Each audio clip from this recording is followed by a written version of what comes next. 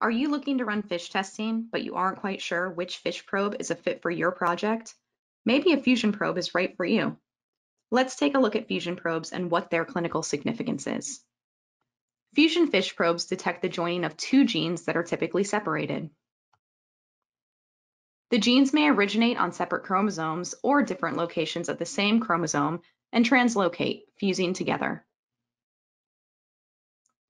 Fusion probes are used to detect common translocations involving gene regions which, when rearranged and joined, result in leukemia and/or cancer.